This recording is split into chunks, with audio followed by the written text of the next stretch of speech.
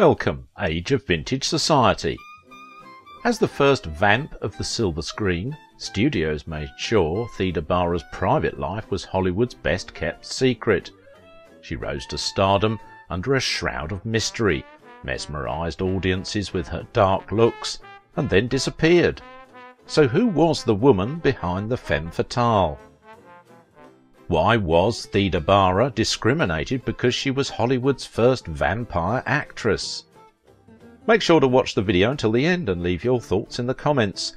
If you are new here, join our wonderful community by subscribing to the Age of Vintage channel. The most wicked face of Theda Bara. Theda Bara, Hollywood's first ultimate screen vamp. If looks could kill, Theda Bara had a bulbous nose, an overbite and a squint, yet she was a star of silent movies. Before the golden age of Hollywood in the 1930s, an altogether darker palette engulfed Tinseltown, mostly thanks to actress Theda Bara.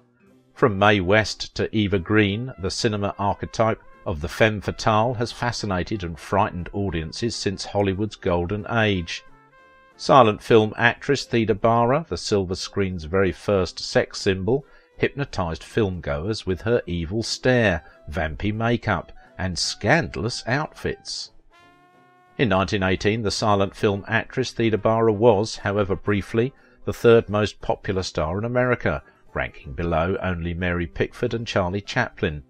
Of the 42 films she made in her 4-year career at Fox, she cranked out about one film per month, she was typecast as a heartless man-eating succubus in nearly all of them.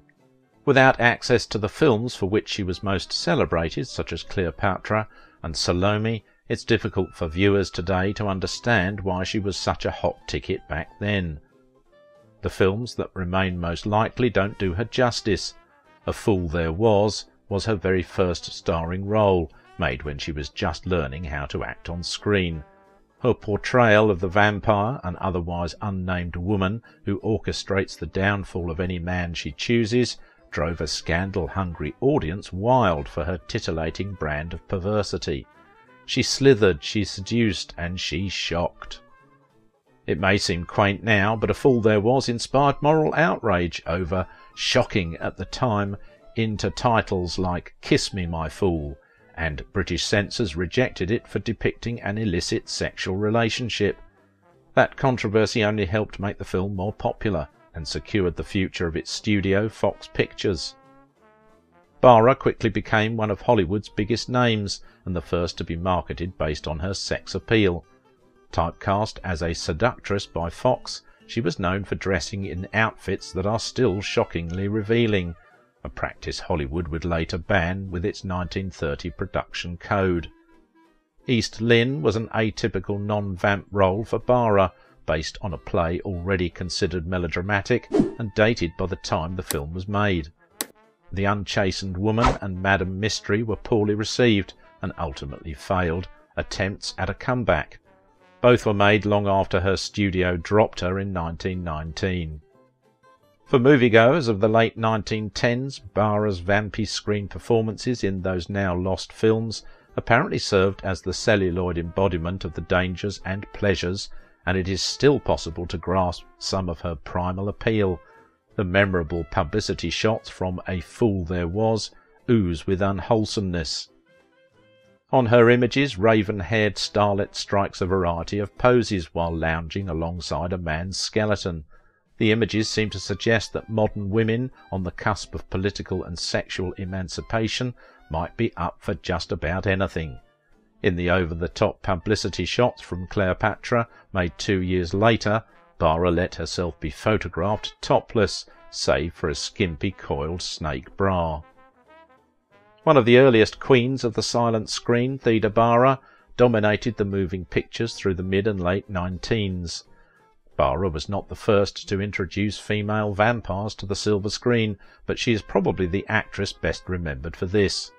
The Vampire, among a few other films, showcased a female vampire in various forms, but Bara made such an impression that many often confuse her as the first.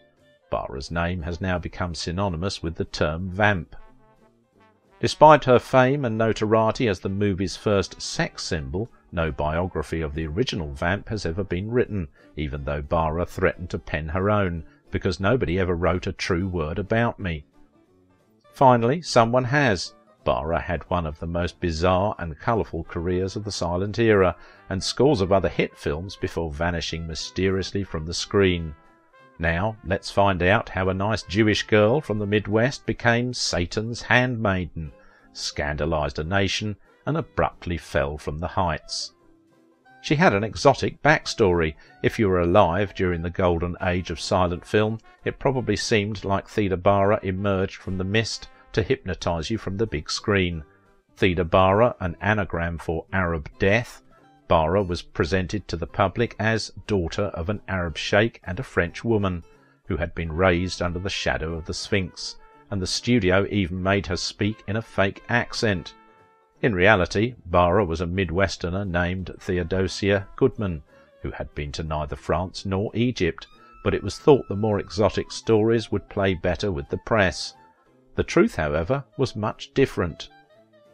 She was born on July 29, 1885 in Cincinnati. She was the daughter of Bernard Goodman, a Jewish tailor from Chorzów, Poland, and Pauline Louise François de Coppet, who was Swiss or French descent. Bara had an older brother named Mark and a younger sister named Laurie. As a teenager, Theda was interested in the theatrical arts, and once she finished high school, she dyed her blonde hair black and went in pursuit of her dream. Her stage name was Theodosia de Coppet. While trying her luck in various theatres, she spent 2 years studying at the University of Cincinnati before dropping out in 1905. At age 18, she decided to become an actor and moved to New York City. 7 years later, she became known throughout the country as the sex goddess of the silent screen. Her fame began in 1915 when director Frank Powell discovered her and asked her to star in a Fox Film Company production titled A Fool There Was. Realising that her career on the stage was not progressing, she reluctantly accepted. It's not known why Theda was initially cast by Fox in these early films, but it's been claimed she was getting old and had no money, making her willing to work for a pittance. Not long after she starred in A Fool There Was, about a single woman with a love of velvet, fur and jewels, who seduces a married man and rinses him for every penny, men and women were captivated by this silver screen newcomer, who seemed to have appeared out of nowhere to cause havoc among their favourite actors and actresses. Magazines of the time referred to her as the arch-torpedo of domesticity, the queen of vampires, the wickedest woman in the world, purgatory's ivory angel, the devil's handmaiden, and the priestess of sin. She made many for the Fox Film Corporation, with titles like The Eternal Sin, The Blue Flame, The Soul of Buddha, Purgatory's Ivory Angel, and Carmen. In 1915, Fox produced silent drama Sin, with Theda Bara starring as Rose. In order to play up Theda Bara's image as a vamp, Fox Film Corporation publicised the film with the tagline, Sin with Theda Bara. Upon its release, Sin was an enormous hit with audiences, and Bara earned generally good reviews for her performance. In spite of its success, the film was banned in Ohio and Georgia due to its themes of suicide, lust, Roman Catholic sacrilege, and love triangles. While Bara was one of the biggest stars of her age and starred in over 40 features between 1914 and 1926, the vast majority of her films were destroyed in a fire at Fox Pictures' storage vault in 1937. The only others that remain are 1916's East Lynne and 1925's The Unchastened Woman, and around 20 seconds of her performance in 1917's Cleopatra. Her large black eyes, accentuated by heavy coal makeup, set off her rounded, dead white face. Elaborate props such as a tiger skin rug and a long gold cigarette holder embellished her exoticism, as did her penchant for veils, crowns, large hoop earrings, and bronze bangles. With her long dark hair and voluptuous figure draped in low-cut gauzy gowns, the vamp perpetuated a familiar stereotype of European passion and exoticism. At the same time, the character created a popular image of women as sensual yet powerful. The vamp dominated and triumphed over men and contrasted sharply with the clean-cut, waspish characters portrayed by Mary Pickford and Lillian Gish. Bara scandalised the mores of the middle classes. Meetings held across the country put the burgeoning film industry on trial and focused on Theda Bara, the vampire, the wickedest woman in the world, but her popularity was unstoppable. She had a salary of $4,000 a week. Bara defended her role. "The vampire that I play is the vengeance of my sex upon its exploiters. You see, I have the face of a vampire, but the heart of a feminist." But she also worried about the image she perpetuated. "I try to show the world how attractive sin may be, how very beautiful, so that one must be always on the lookout and know evil even in disguise. Besides," she added, "whenever I try to be a nice, good little thing, you all stay away from my pictures." With the advent of the US involvement in World War I, she helped raise hundreds of thousands of dollars in war bonds.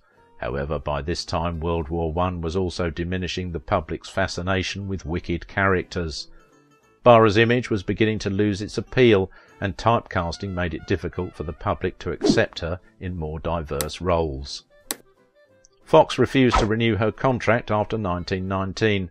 More significantly, by 1920 the movie industry had reached a larger public. Filmmakers such as Cecil B. DeMille cleaned up the vamp image for a wider audience. No longer menacing or mysterious, stars like Clara and Louise Brooks exuded a cleaner image of women. After going on a European cruise for a rest, Bara returned to Hollywood expecting that her past box office clout would guarantee being hired by a studio. However, her vamp image was so ingrained in people's minds that studios were reluctant to take her on. Tired of being typecast, Bara briefly resumed her career as a stage actress in 1920, having allowed her contract to expire. In her private life, for instance, Theda Bara reportedly suffered frequent judgment and discrimination. "Judging from the letters I have received, the popular idea of my home life was indeed a lurid one. I was generally visualized as spending Sundays and holidays undulating snakily about my apartment, or whiling away my free time stretched sinuously out on a tiger skin, gazing inscrutably through the smoke of my heavily scented cigarette." Though she received countless letters from fans and admirers, many criticized her publicly for her despicable behavior, even though it was entirely fictitious. Some fans failed to distinguish Bara from her fictionalized roles. One bitter moviegoer wrote, "It is such women as you who break up happy homes." Bara replied, "I am working for my living, dear friend, and if I were the kind of woman you seem to think I am, I wouldn't have to." Another, a criminal defendant, claimed that he killed his mother-in-law after viewing one of Bara's films. She was Hollywood's first vampire actress who received 1,000 marriage proposals and even had fans' kids named after her. Her movies ran continuously, sometimes playing 6 times a day. Thousands of lusty male fans bombarded the studio asking for her hand in marriage, but she had already had her head turned. She wed British-American director Charles Brabin in 1921, but the couple never had children. Theda never appeared in a talkie, with her career coming to an end in a 1926 short film, 45 Minutes from Hollywood. In April 1955, Theda died from stomach cancer and is now buried in Forest Lawn Memorial Park in Glendale, California. Her smouldering eyes and mysterious allure captivated audiences worldwide, but Bara's off-screen reputation suffered tremendously as a result of her risque performances. Because the film industry was young and Bara played her roles so convincingly, many people struggled to separate fiction from reality. Theda Bara created, with her characterization of the vamp, a seminal and enduring image of female sexuality in American popular culture. If you liked this video, don't forget to give it a thumbs up, subscribe if you are new here, and if you want to support my work, please visit my Patreon page. Now it is your turn. What do you think about the relationship of Theda Bara? To many, however, Bara's talent was attributed to, and partly overshadowed by, her dark, entrancing, and seductive persona.